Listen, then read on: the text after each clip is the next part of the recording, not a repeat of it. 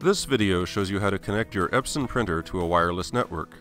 In this demonstration, you'll be using the printer buttons to select wireless settings. Before you start, there are a few things you need to check. Do I already have a network? First, make sure you have a network already set up. Your network may include one or more computers or an internet modem connected to a router. A router is a special box that all your devices connect to. In a wireless network, your devices talk to the router using radio waves instead of cables. Later, you will see how to add your Epson printer by connecting it to the router. Is my router wireless? Before making a wireless connection, check to see if your router has an antenna. If it does, then you can connect to it wirelessly. The antenna on some routers may not be visible. Check to see if your router says it's wireless.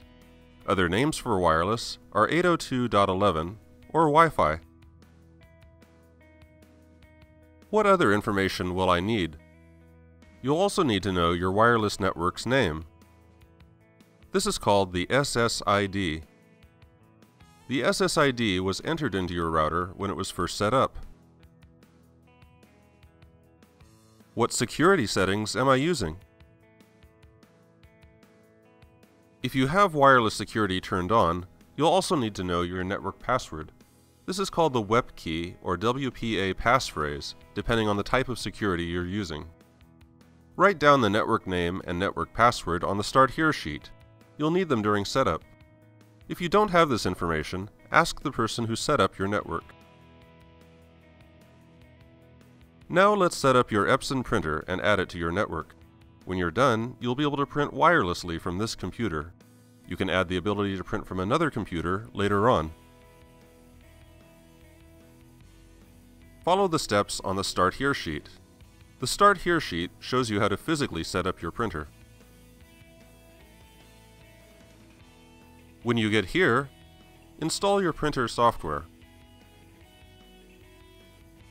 Insert the CD that came with your printer.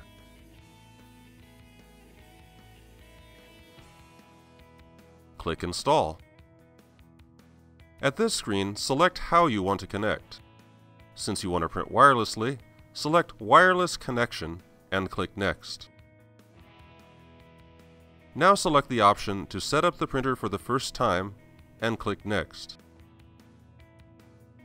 Since you'll be using the printer buttons to connect to your wireless network, choose Select Settings using the printer buttons and click Next. Follow the instructions on the screen to start the printer's wireless setup wizard and select your wireless network name. If your network uses wireless security, you see a screen like this one. Click Watch Video Overview for instructions on entering your network password.